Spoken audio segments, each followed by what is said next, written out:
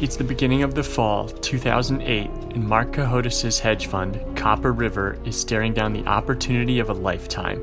The firm has placed big bets that the stock market is about to crash, and that's exactly what's starting to happen. Bear Stearns collapsed a few months ago, and the S&P 500 is already down about 10%. By November, that decline would grow to nearly 50%. But there was no party at Copper River to celebrate their perfect positioning. See, Copper River had gone out of business in September.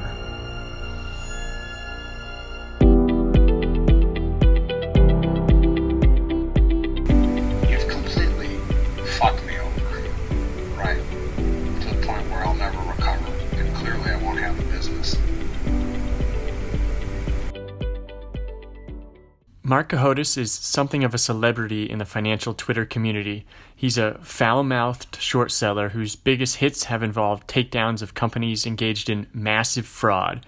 His latest win was on MiMedx, who went so far as to call in political favors to have the FBI sent to his house to intimidate him. He's sort of a classic anti-hero, and if you follow Cohodes' Twitter page for any amount of time, you'll realize that one of his defining characteristics, slotting perfectly into that role, is that he hates the establishment. Like, he really hates them. What happened in September of 2008 is certainly not the only reason, but it definitely didn't help. According to Cohodes, Copper River was up about 35% on the year, already a massive outperformance relative to the market, which was down. At this point, the U.S. government was getting extremely nervous about a possible collapse of the banking system, which had the potential to bring down the entire world economy. Obviously, that would be bad.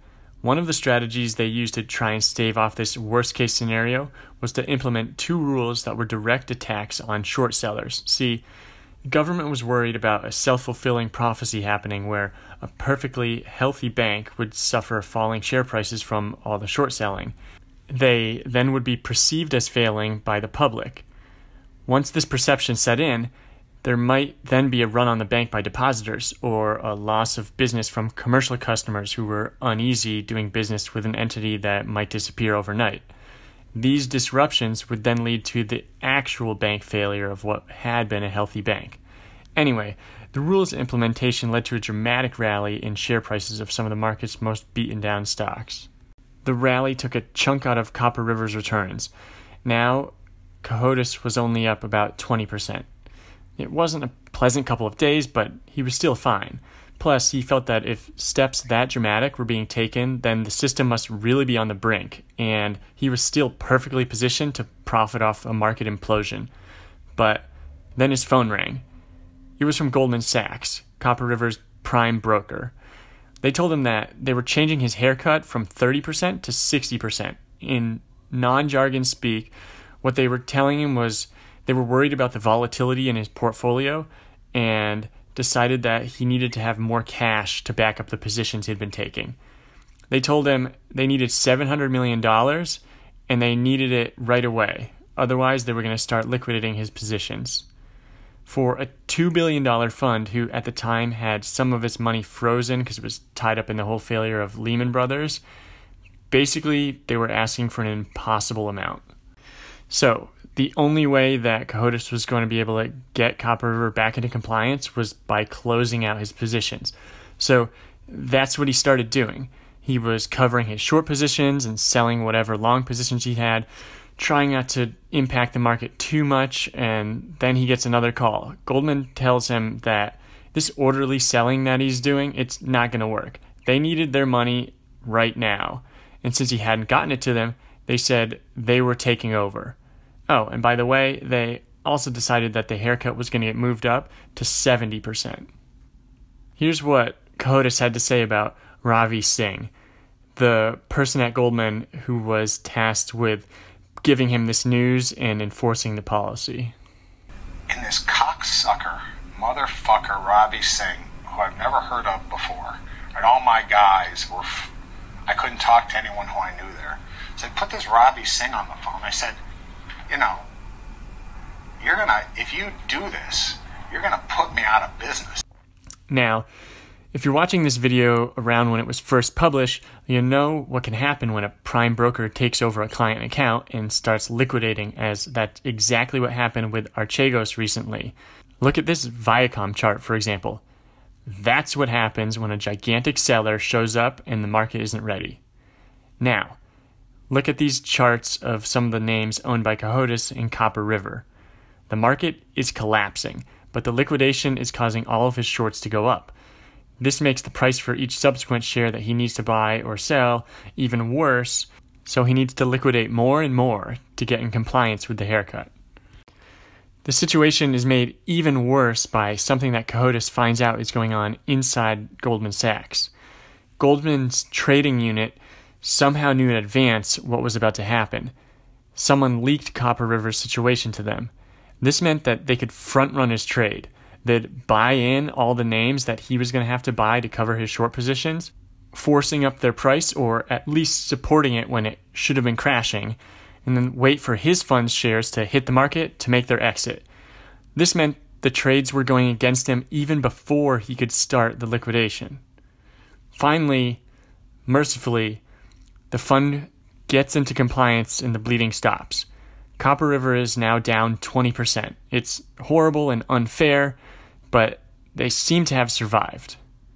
Cohodes gets to talk to one of his guys at Goldman, not Ravi Singh, who he hadn't known previously, called Sussman. Sussman confirms that he's okay, finally, and even better, since the market is imploding, he starts making money again. Maybe the situation could be salvaged. He allows himself to have hope. Except, Goldman wasn't done. They call again. They decided that his haircut was going to be a full 100%. Again, he can't raise the cash. Again, they take over the account. And this time, when they finish, his fund is down 52%. He's out of business. He has to call all of his clients and tell them the exact moment he'd been preparing for.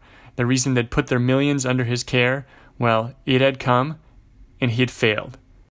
Obviously, the big question here is why. Sure, Cohodes' trades had moved against him after the short-selling ban went into effect, but it hadn't been all that bad. So what was Goldman afraid of?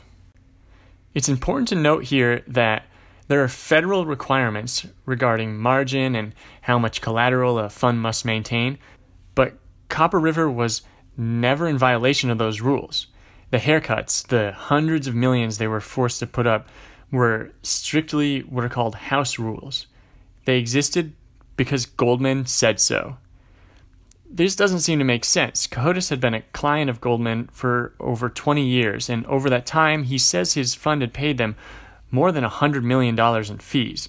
Now they were taking actions that would obviously destroy his firm, and in doing so, destroy that lucrative revenue stream they had from keeping him as a client. Cohodes has a theory, though. In a court case only tangentially related to this situation, he took the opportunity to deliver testimony under oath about what Goldman might have been up to. Remember, if you've ever shorted a stock or even just read about how that works, you need to first be able to borrow that stock from someone. Otherwise, it's called naked shorting, which is in many cases illegal. If you're just a regular person, you probably don't think about this too much. If you go to short a stock on E-Trade or Robinhood, it just sort of happens. But when you're running a billion-dollar hedge fund, shorting millions of shares at a time means that you have to have someone find those ahead of time. Cohodes always considered Goldman the best in the business at locating shares that he would need to borrow to put on his short positions. They seemed to be able to find shares when others couldn't, or charge them a lower rate than their competitors. But what if the reason Goldman could find those shares to borrow that kept Cohodes a happy client and earned them hundreds of millions in fees was that they were making it up? Sometimes they couldn't find the shares to borrow, but they told him they did anyways. And then what if in the middle of the worst economic turmoil that America had seen since the Great Depression, the shares that they were supposed to be holding started spiking because of government-imposed rules? And what if those rules also made it so that the SEC was much more likely to catch them if they happened to be allowing short selling against imaginary shares? There would really only be two ways out of the situation. They could go buy all the shares that they were supposed to already have on the open market, driving up the price as they did it, making the expense worse and worse at a time where banks definitely didn't have any money to spare. Or if they could just find a way to get the borrower of those shares to cover his position, then he'd be the one going to the market and having to buy the shares, driving their price up.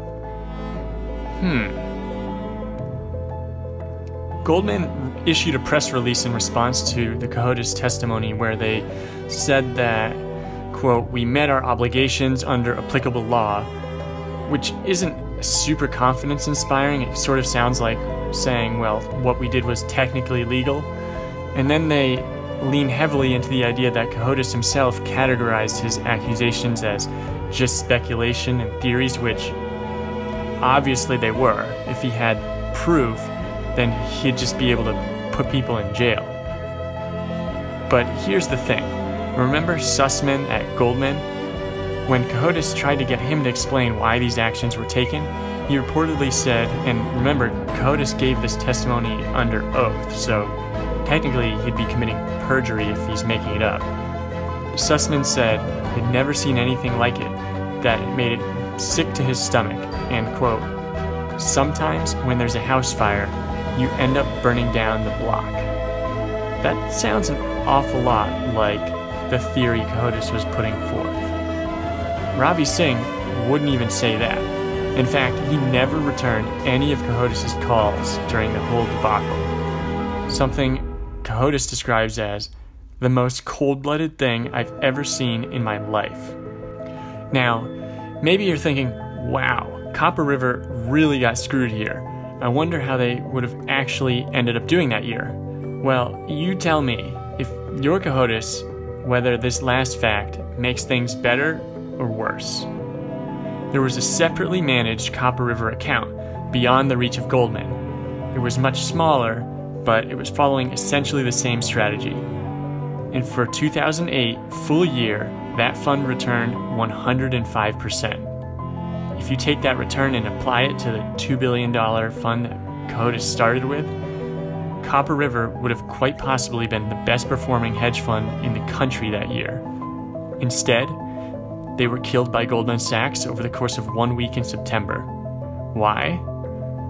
Maybe they were covering up a crime, or just trying to save money, or who knows?